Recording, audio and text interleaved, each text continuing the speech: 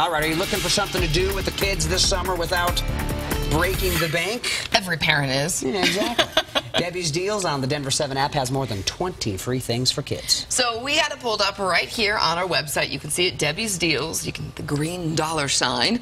And there is really a long list of freebies. If you open it up and kind of scroll on through, there is plenty of stuff that you can check out. Well, Denver 7's Kristen Scovera is highlighting a few of these this morning.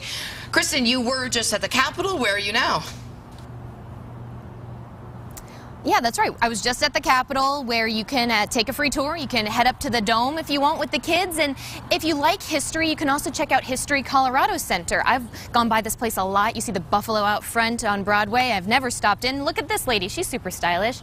So a lot of fun over here. They're offering free admission to kids 18 and younger. That deal started June 4th. It goes through Labor Day. And this is not the only museum in town that's offering free admission deals. There's about a dozen others, so you want to check out all those. You could stay pretty busy all summer, I think, just with that. So we have a full list, as you mentioned, on the Denver 7 app.